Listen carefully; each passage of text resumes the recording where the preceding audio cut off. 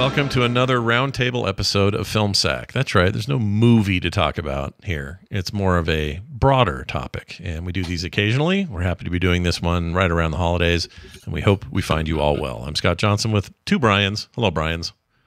Hello. Oh, hi, one Scott. Yep, and one Randy. Hi, Randy. Well, hello. We're back. You guys excited to talk about director's cuts and why they work and why they don't? And all that sort of thing. I am so ready to talk about that. And if we get it wrong, we'll just go back and edit it later. Yeah. Why not? That's great. The extended edition of this podcast is going to be very love it. Randy, earlier you posted a list of maybe the ones that had the most substantial changes, at least famously anyway. And I think that's where you come at this this topic in the first place. Like if a director's cut, added 2 minutes and didn't really change the film, I don't think anybody ever really talks about it.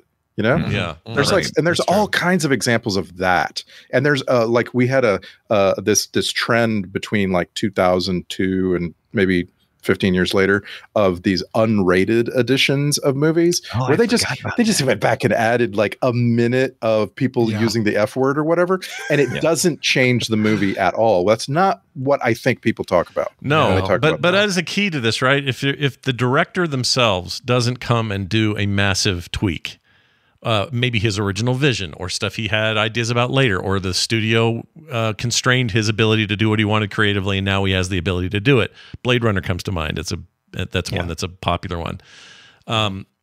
That's the key, right? We're not talking about hey, we made a special edition of some movie where he added 4 bits that got taken out, and the director had really nothing to do with this decision. This is the studio making an extended edition of a thing. That's not this. No, it's almost always about the director being upset that he was cut off at the knees. His vision, right? Exactly. Yes. Okay, but I want to draw a distinction between an extended edition that adds some cut scenes and The Lord of the Rings, because we're absolutely talking about The Lord of the Rings when what you have is essentially an 8-hour movie that becomes an almost 12-hour movie. That's a lot of stuff. Yeah. And that's the one I don't like. I don't like those editions of the thing. Well, you can talk more about those, but yes, go ahead. And so isn't that sometimes I think that's a temptation by a director, especially somebody like Peter Jackson, who films everything and films it forever. And he doesn't mind letting a movie breathe, but he knows that you can't have a 6-hour movie at release at launch, right? You can't do that. Right. I think he knows that going in, right? There's no way that Peter Jackson was like, "Oi, I thought I could do." That's my version. I was cheerfully expecting that everything I filmed is going to make it into the release. Right. Yeah. So they know some of this, and I think some of it is a business decision because they know that they'll later have these extended editions that are going to make bank, and they did. I mean, they really made money on those extended editions at a time where DVD and then Blu-ray were at their peak.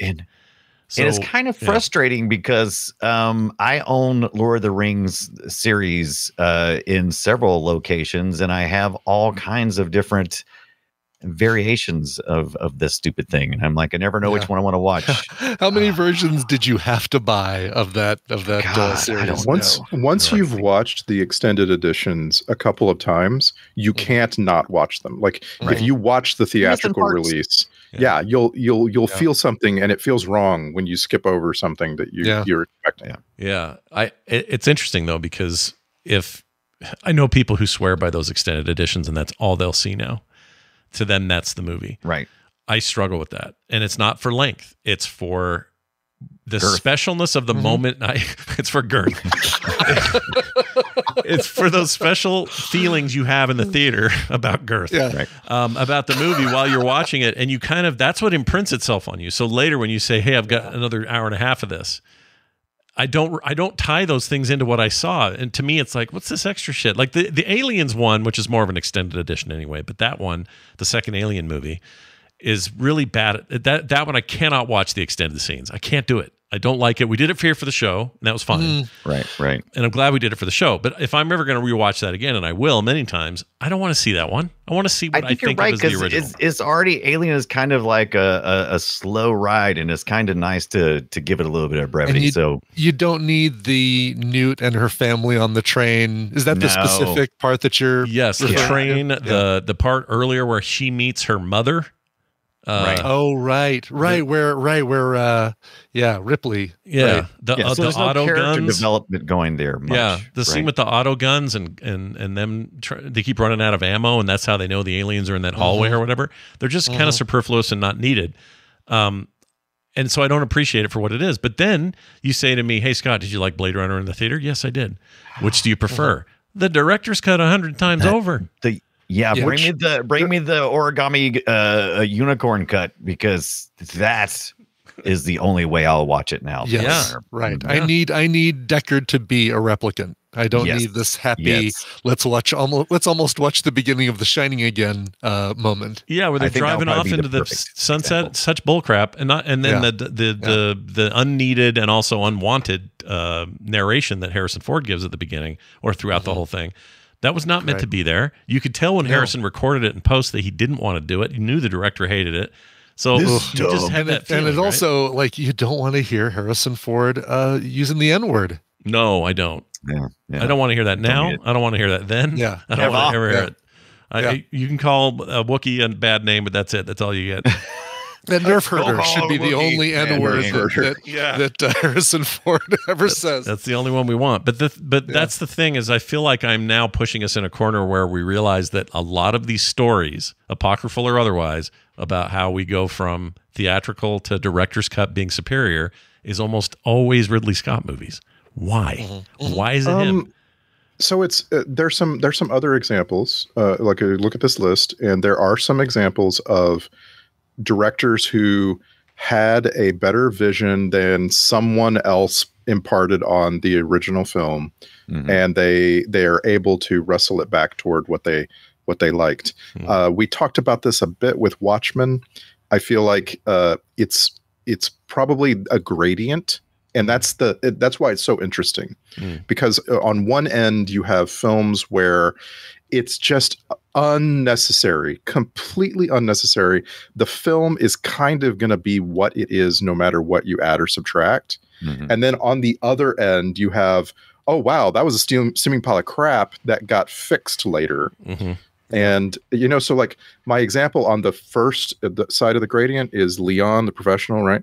So this is a film where Luc Besson had some ideas that it feels like the ideas occurred to him after the fact, and that's and that's an example. You're not going to really change this movie that much. It's a very straightforward story, right? You got a little bit too much of an underage girl in the thing, right? So you just pull back on that, right? That sort of thing, but you're not going to really change the movie. Yeah. And on the other end, you're talking about like Blade Runner, like steaming pile of crap compared to all the fixes, right? Yeah. In comparison, I mean, I still think, non-director's cut of Blade Runner is still a fantastic movie. And it's the first version I ever saw. I was in California. I was visiting my grandparents, but they had a Irish dancing thing that they were going to. So they're like, we're going to order you a pizza and get you whatever movie you want. And I'm like, I want to see Blade Runner. So they went to the video store and got it.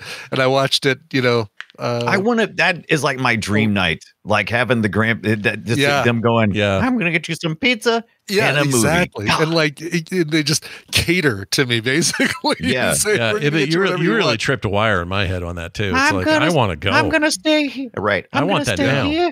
You know what sucks is now it's too easy for us now to say, I'm doing this Saturday. Everyone leave me alone. Yeah, but I like it better when there are authority figures giving me the wherewithal. Yeah. And not doing any research to find out if it's a movie that 11-year-old Brian should be watching, 12-year-old or however old I was when that came out. That sounds fine. Blade Runner, sounds fine. Sounds fine. Sure, someone running blades. Okay, go. Exactly. Yeah, that's like doing RoboCop or something when you're a kid. That's just like, the parents don't know. And it's fine. You got away with something. I'm proud of you. I think that's amazing. And I want to go back in time and live that night one more time. That's great. Oh, for sure. Yeah. But anyway. So now that we've established this gradient, right? It goes from fixes that, you really doesn't change the movie at all to wildly changing the movie. There's all sorts of room in the middle for things like we started with the Lord of the Rings. That's an example of, and there's several of them where it's so great. The film is just great and you just want more. That's all. Right. Yeah. You, the audience, want more. The people who made the film want to put out more. Right. Yeah. And so, like Dances with Wolves, I think is a good example. You just have just more. It was a good movie. Like, hey, what was edited out of that? Well, it's pretty good stuff. Okay, well, let's add that, and people will watch it and probably enjoy it. Yeah. Whereas some of them, George Lucas is famous for adding stuff or maybe changing a little thing.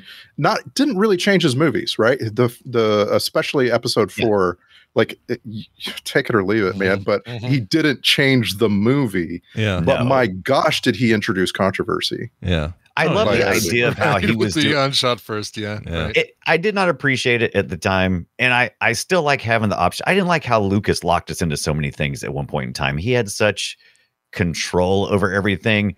And as viewers and consumers, I like to purchase things in the way that I want to purchase them. So if I want the theatrical release version of this movie and I want it on the most recent format DVD, I feel like he should be a nice guy and offer that to me. But he was very he's very much like, no, this is my thing. The only version that exists anymore now. Yeah, and it's going to be like this. Live with it. Turd. Live with it. Yeah, you turd. Yeah, don't worry. Disney will finish what I started. It's the only reason I still have the laser discs of Star Wars is so that I can have a digital version, albeit one that I have to flip the album or flip the discs over 3 times during the watching. Yeah, and not they'll ever. Can't believe you don't have. Can't believe it's 2023 and don't have an auto flipper. Well, didn't they? So my memory may be a little saucy on this. Oh, yeah, no, you're right. I know what you're about to say, and you're absolutely right. They did come out with a version that lets you watch the original release. It had it was a box set with a brown cover. Yeah. A Tatooine cover. Yeah, and it was DVD. But we had to bitch a lot to get that. Oh, yeah, Scott. we did, but it was also very limited. You had to get real lucky to get it. They didn't run very many. And now, if I go to Disney Plus, is that even an option? I can't watch both versions. No, I think you only get the special edition. See, why wouldn't they want to cater to that? I don't understand. Yeah. I mean, maybe it feels redundant for them to have 2 versions of essentially. Yeah, it might be. There might be server load or there might be licensing problems. There's all kinds of issues we're probably not thinking of. But it sucks as viewers that we can't get access to the thing we want, and we don't. I mean, I don't mind seeing the special stuff that Lucas put in, but he's got to give me the option to still have the original stuff in my format. It is the only way you're going to see McClunky. Greedo's uttering that great line. McClunky. Yeah, McClunky should not be removed for any reason. Right. Part of what's going on is you have a movie, but I also have nostalgia. I have ownership of this thing as well. Not just you. I have memories. I have feelings attached in my brain to the experience. And if you take that away from me, I'm a drug addict. Yeah, but it's interesting, right? Because maybe this is a whole other roundtable, but this concept of whose is it? Like, is it ours now? Once you put it out, is it ours as much as it is George Lucas or anyone else? There's a reason why there's public domain, because eventually the culture of the art impact resonates in social culture, everything, and so it has to be accessible to those people. You can't just block it off. You know what I mean? Yeah. No, that's a good point. I don't know. Has there ever been like a illustration you made that initially you weren't proud of? You went back and you redid it and said, "All right, this is kind of what I was originally trying to get to." I had kind of the opposite thing happen where I created a thing and then somebody took it. In fact, it's Star Wars related. That's funny. Is it the walker, the girl with the walker? No, it's the one with the guy. Yeah, the Admiral Snack Bar one. Oh, right. And that one took off and was really popular for me and it sold a ton. But when I started to see it pop up on Reddit and other places online, oh, right, they changed it from it's a snack. No, they changed it from it's a wrap to it's a snack. And I don't know why they did that or why they thought that was better. It rhymes less. It actually rhymes less, but that one went viral like a whole bunch of times. So for some people, it's obviously not the scale of Star Wars, but for some people, that's the version. And when I show up and go, no, my original vision was wrap, not snack, they kind of whatever, they're art like, man. I had a guy say, I'll buy your print. Blood's us now. I had a guy say, I'll buy your print, but you got to change it to snack. Oh no, really? Oh, and I did it. and I almost didn't. Did you? I almost didn't do it because I was just sell out. I was annoyed. No, I appreciate I appreciate that you had to, you had to make that call, and you did. You didn't get it. Yeah, I like that. I didn't know what else to do, honestly, because it was a nice guy. He was a listener of shows. He likes the art. He collected a bunch of stuff. And he's like, yeah, but I only think of it was snack. So some of that's going on with Lucas, right? Well, what I meant for this to be was midichlorians, and people are like, no. My Star Wars isn't about magic to kiss things. the sister. Yeah. Right? Like there's so much stuff you have to retcon anyway when you're trying to make a gigantic multi-decade series like Star Wars. That people get hung up on the little things, and it must drive him crazy. But I'm torn. Like, he did create it. It is his thing. Yeah. He probably should have some say. And right now he has none, by the way. Should have a lot of say. And these days he has zero say because he doesn't own it anymore. He sold it. What do you make of the extreme reactions? Like, I mean, we talk a lot about ruined my childhood. Always, you just ignore trolls, right? But there is definitely a thing under that. There's a reason that people so extremely react to changes. I think they don't know how to form. They don't know how to have a rational conversation about it, and that's unfortunate. But I think you're right. There's a real emotion behind it about this thing that affected their childhood. I mean, I think all four of us can probably speak to how much Star Wars, as an example, affected us growing up. And there have been times where I've been like that. You've ruined my childhood kind of attitude. Yeah. I think maturity helps, and you just get older and you deal with it. But and part of that is accepting. Well, don't forget, this was a movie that was greenlit, so money could be made. This isn't some, it happened to be a giant cultural touchstone for generations of people, but that wasn't the original plan. The original plan was he had an idea, studio said, okay, sure, and they made a sci-fi movie that they weren't sure was going to succeed. And once you accept the reality of what those things are, and they're not some magical, fantastic boondoggle in the sky that you are sharing in a slight sun ray from, and that is your personal sun ray. Once you get past all that, it's a little easier to talk about it rationally and not be a dork, Yeah.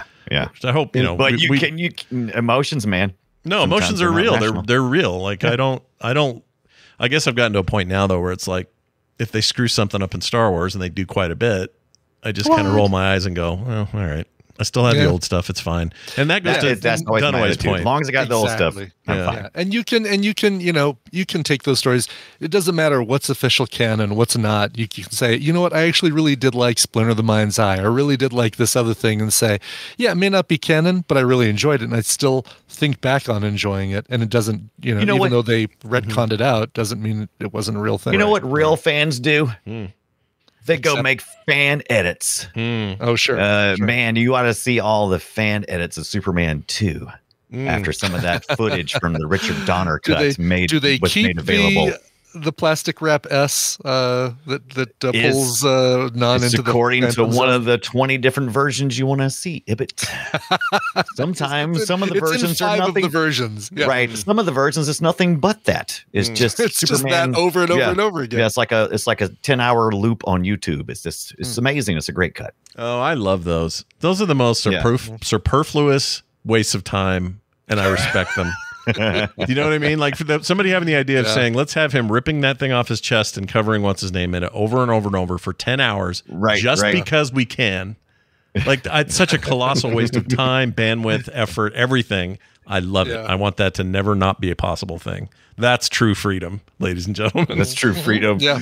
You know what I mean? think that's what our forefathers fought for. That's right. So it was so many years ago. Yeah. I think you're raising an interesting question, which is, are there people who just always like more of the thing they like? And are there people who don't really genuinely don't like it just because they changed it, kind of thing? Right. I would just prefer to see the thing that I originally saw. That's what got set in my brain as being the thing. And I just don't want I don't need ads or subtractions. Just give me the thing again. That's when nostalgia is higher on the list of the reasons why you want to revisit something, right? right? As opposed to you want to see the extended version. Right. Because not because of nostalgia, but because of just a love of the art. Well, that's the trick that the Lord of the Rings played and that, say, Star Wars or others didn't. The nostalgia is you see a thing, it sets in your brain, you love it forever, and then 25 years later, they dick with it. And then it feels discordant. And it's like suddenly there's a bird in the room and you're trying to have dinner. You're like, wait a minute, this isn't like what I expected. This feels weird to have this bird in here. Well, if you do Lord of the Rings style, even though I don't really like the extended editions, they get away with it a bit more because they said, here's the movie, welcome to the theater, enjoy yourselves. By the way, about a year from now, there'll be a big 6 DVD set that will have all the makings of and an extended edition of the thing. So people are already roped into the full nostalgia will be just a little bit over time, about a year's amount of time before they go, ooh, I get to see Boromir say more shit. Awesome. Right. But it's not the same as waiting 25 years and then having tweaks to the thing you remember. You know? How did we feel that way when James Cameron said, yep, still not done with Terminator 2. How about the third director's cut? Oh, yeah. I forgot about that. He's in trouble right now, right? Isn't he in trouble because he just put out a True Lies redo that was AI upscaled? Oh, that's super like computer painty. Oh, yeah. The clip I saw. It's horrible. Yeah, horrible. It is horrible. I can't wait to watch that. I cannot. I'm going to. Right. I'm serious. Just so you can see. Yeah, absolutely. Yeah. And what it comes to is with most movies, I'm just not precious about what it used to look like. Like Terminator 2, punch it up. Let's go. I am not precious about that movie. And there are gonna be movies that I am. This is not one of them. True Lies. We sacked it. You heard my opinions. It's just not. It's not important. But I want to see. If they messed it up or something. That sounds cool. Yeah. Everyone looks like rubber. It's a weird effect. Like it's AI assisted upscaling is what it is, and it's kind of a new use of it. They've been trying to work on it for years. I have no doubt one day this will be it'll be like digital photography. Nobody will know the difference. But right now it's a little right now uncanny. It's True Lies Polar Express edition. Yeah. So you got like Tom Arnold looking all stretchy and funky. Nobody wants that. Not even Tom Arnold wants that. No. Or maybe he does, or maybe Roseanne wants that. Maybe he does.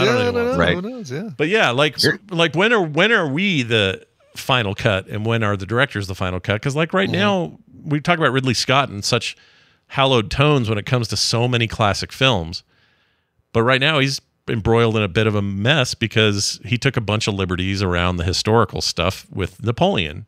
And everybody has dragged him for it. I've never seen such a dragging, and he's not responding great himself. He comes back with quips like I think it said it last week. He was like, "What did he say? Deal with it," or what was his thing? It was deal with it. Yeah, like big deal. Like, you can tell directors are getting tired of getting.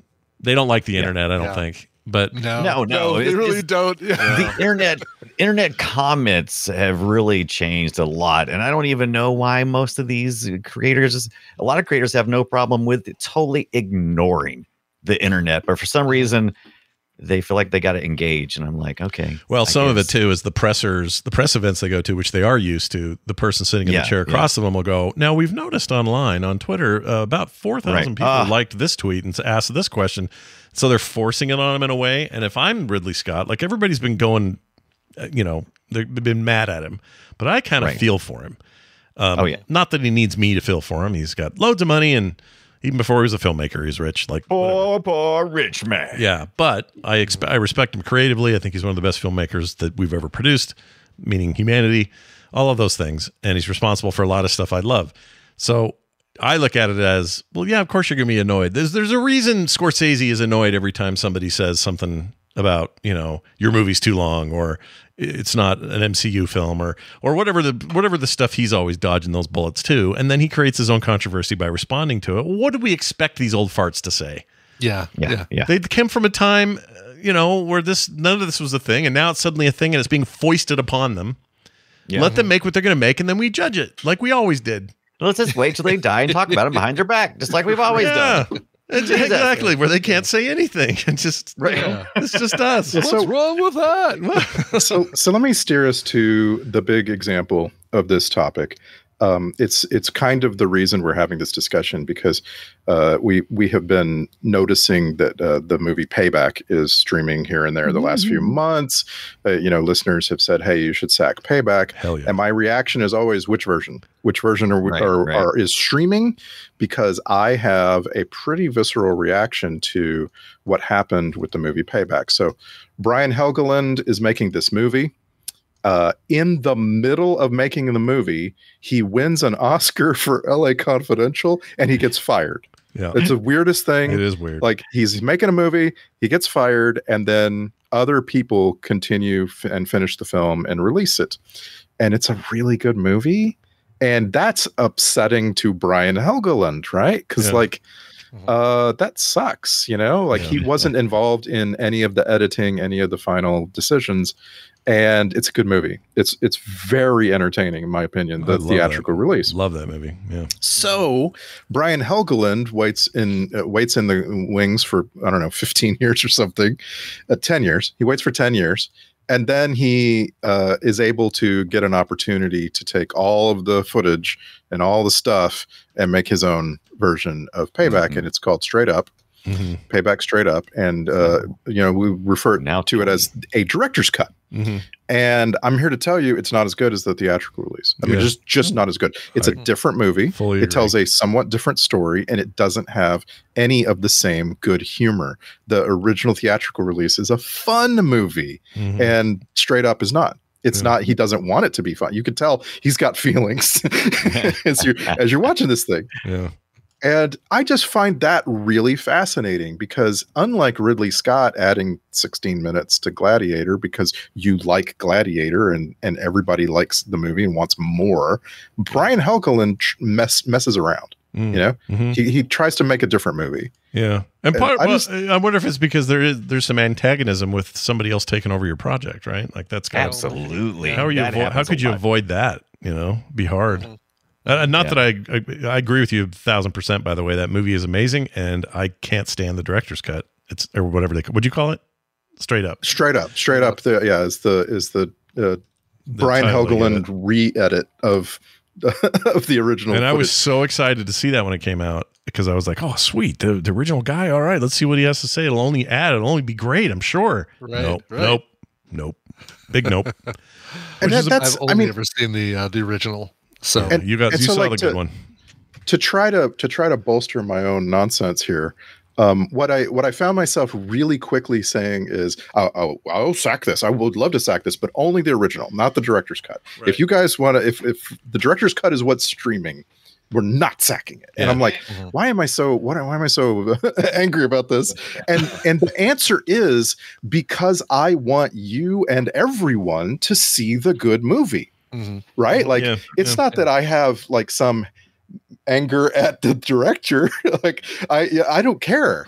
I want you to enjoy this thing that I enjoy. Yeah, I agree with you. And also, I would feel the opposite about Blade Runner. I would want you to see the good one, and I would want that to be the director's cut and not theatrical. And I don't know why there's a difference. I guess the difference is it's the proof in the pudding. Is the movie demonstrably better than when you left it? And if it is, it's hard to ignore. Like, the director's cut of Blade Runner is excellent, and it's hard to say any otherwise. It doesn't feel like a waste of time or extra for nothing or a money grab. It feels like a genuine artistic improvement. And I would say that's definitely true of Ridley Scott's own Kingdom of Heaven, which I think the theatrical is barely watchable, and the director's cut is one of his best movies, if not his best movie. How does that even work? Like, how is that even possible? But that's how is just the work, right? Is the work good enough? Right. And I don't think... once you start drinking real coffee and stop drinking Sanka, can you go back to Sanka? No. I don't think so. No, you can't. Okay, no, but it's the best part of waking up. The conclusion we're all circling around is, if you have a person who has never drank coffee and is interested in drinking coffee, and you want to ease them into it, right? You might give them Sanka first. Start with this and see what you think of it, and then I'm really going to blow your mind. Let's but if you don't like, right. And that's going to see if you can handle Sanka first. Huh? How about that? I feel like that counts double for movies. Like if someone knows nothing about Lord of the Rings, I would insist that they watch shorter versions of the film. God, yeah. You know? Like it just makes sense to me. That's a good point. Like if you're going to watch, if you're saying it's my first time, I don't know if I even like fantasy. I'd say to do the theatricals. They're already kind of long, you know? They're already long movies. And then see what you think. And then if you really enjoyed yourself, hey, you got an extra treat for you, because these are good extended editions. It's not like they're bad. They don't ruin the movies. But if they want them, they can have them. And maybe that's the way to always do it. Maybe we don't treat the theater like the dumping ground, you know. You start by asking them, do you like 3-hour movies or like 2.5-hour movies? And then depending on their answer. Yeah. I mean, I personally would like, I don't know, how long are those extended? They're like 4 hours, right? They're like 4 hours. That's true, yeah. I mean, that's a lot. 3 hours in a pipe dream. That's what's keeping me from seeing Killers of the Flower Moon in theaters. It's like, all right, I need a place where I can pause, maybe split into a 2-night movie event. Yeah. I'm making my own mini series is what I'm doing. Yes, exactly. Now, glad you brought that up, because my third favorite film of 2015 is Hateful Eight. I loved Hateful Eight. Still, it's my favorite Tarantino movie. It's one of my favorite Westerns. Love it. It's very long. It's a long movie. And when I heard he was doing a director's cut, I went, oh my gosh, you can actually make that longer? That's going to be insane. What they did instead is they made a version for Netflix that is broken up as like a miniseries. So it's in chunks, like in parts. And the movie happens to lend itself really well for these breaks, because they're perfect story breaks. And it's so much more of a consumable piece of content in that form than an extended edition film release would have been. But they keep both on the service. So if I want to go watch that, I can choose. If I want just the theatrical quick run, I can do that. Like, more of that, please. Yeah. You know? Yeah. Like more choices. More choice. I mean, yeah, I guess not. You know, don't overwhelm us with choice. I don't want 15 versions, but don't leave it up to the director or the fans to choose the definitive version. Give all the versions and let the people get what they want. Yeah. Let the people have what they want. Let them have virgins. Oh wait, versions. You said versions. Versions. I'm sorry. Well, they can just listen to Cake. All right. We're getting toward the end here. Do we want to say what our best and least, like our favorite and least favorite of this sort of stuff is? Like for me, it's Kingdom of Heaven's my favorite, and the Alien thing was my least favorite. I hated it. Interesting. Yeah. Interesting. So what? But I'm curious about like the Alien thing. You didn't actually say what really grinds your gears with Alien. Part of it was finding out that it wasn't really James Cameron's idea. It was just the studio saying, "Hey, let's put some of this cut footage back in here and sell it again."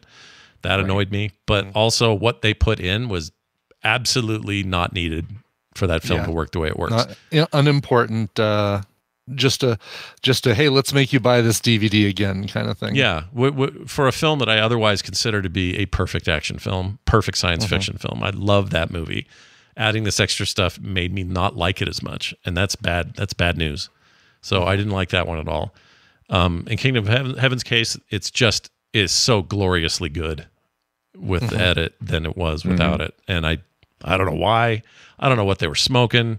I don't know why Ridley Scott's always bonking heads with studio execs. Like, what's the problem there? By this time, he's a very well-established, core of the industry. Why do they have to keep fighting with him? I don't know, but there you are. So I can go next. I have said many times that Zack Snyder's Justice League is an abomination. It's like I couldn't watch it. It was so, it was just such a changing the format on the screen is just mind-blowing to me that someone thought that was a good idea.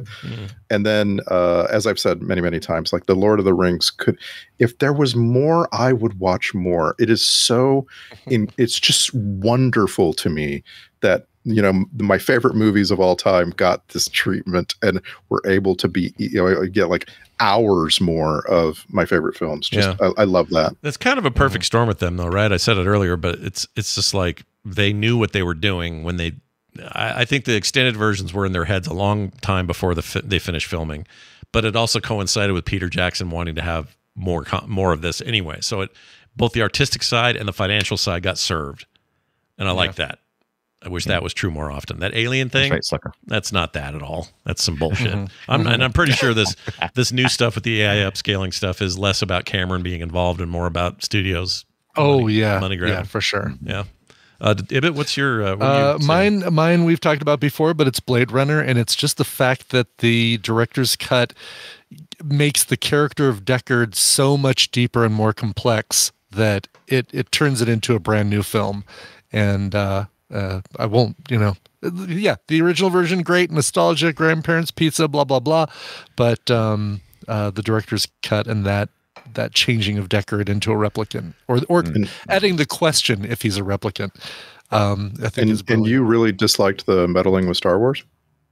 I disliked, which one I disliked, and that was going to be my worst, was Return of the Jedi, and taking Sebastian Shaw out and replacing him with Hayden Christensen, I felt like was such an egregious slap in the face to the actor. Exactly. Yeah, that's Let me annoying. look at you with my own eyes for the last time, because I'm going to get replaced with the teenager that we're going to use in the with other my movies. young eyes, you'll see this. Right, exactly. Yeah, that was really lame. I hated that. It still makes me gasp when I get to the end of Return of the Jedi, and there's all of these people from other planets celebrating. Yeah. Yeah, Like- toppling over the statues of the Emperor and stuff like that. And they got rid of the Yub Yub song, which it's not great, but I loved it as a kid. I wanted the Yub Yub. I didn't need a new disco version of the Ewok song. No, I did not. You know what? I think we're all agreement on that, but I will say this. Of all of the 25-year anniversary tweaks that he did to the Star Wars series for that 97 release,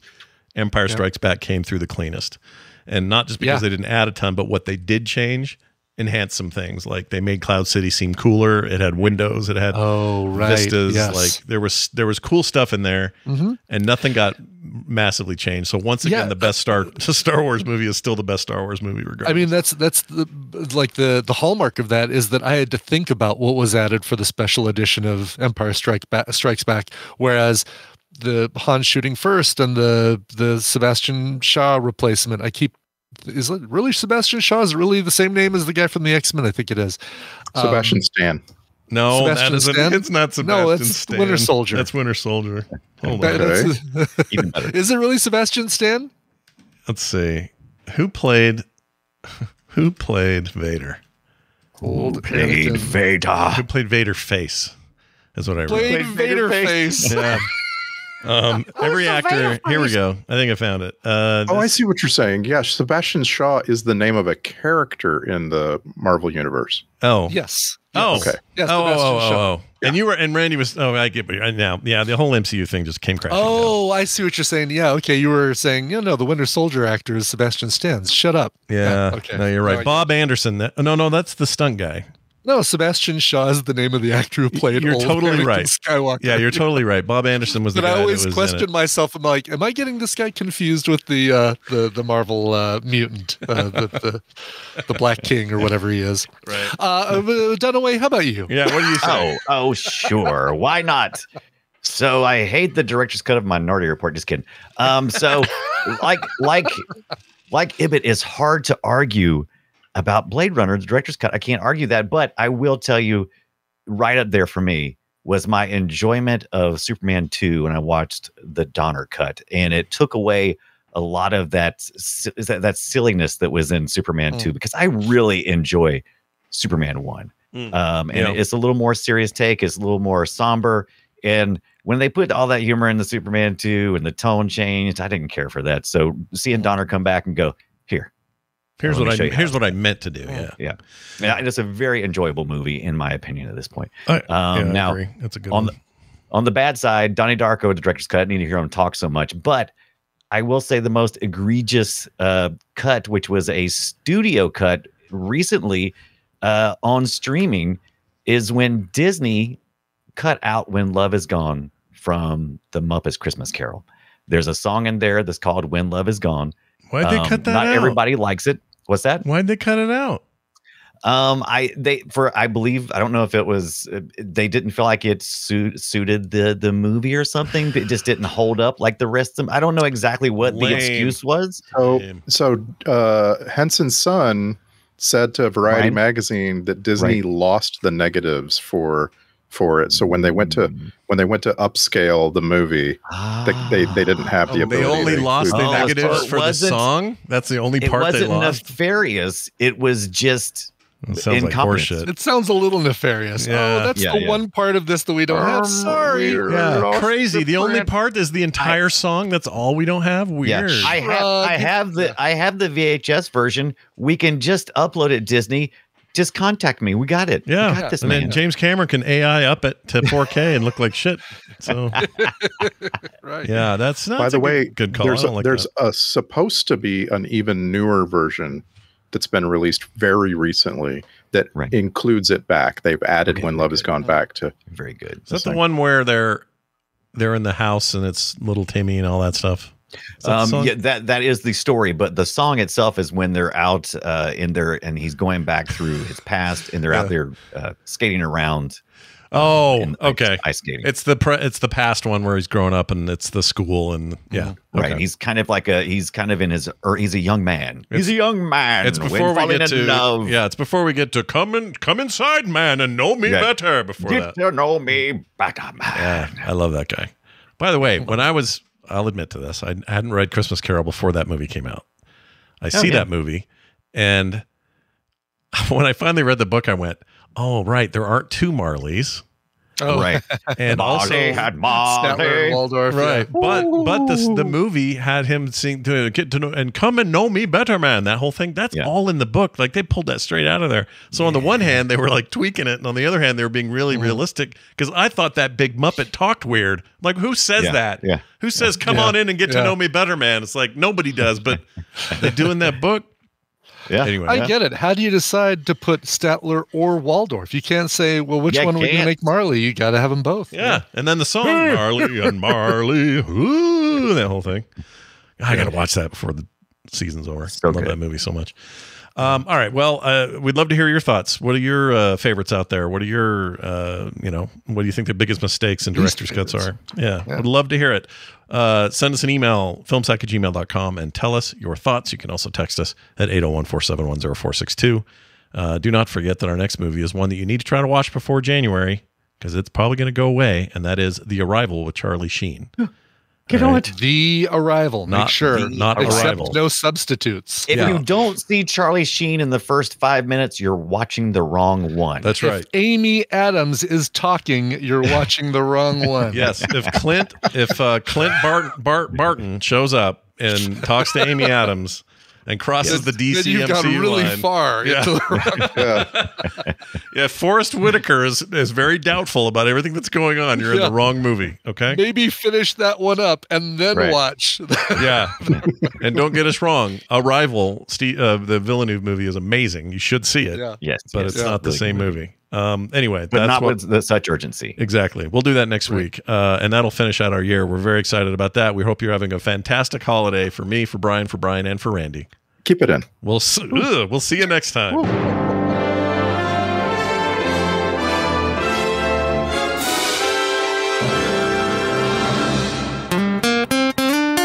Get more at frogpants.com.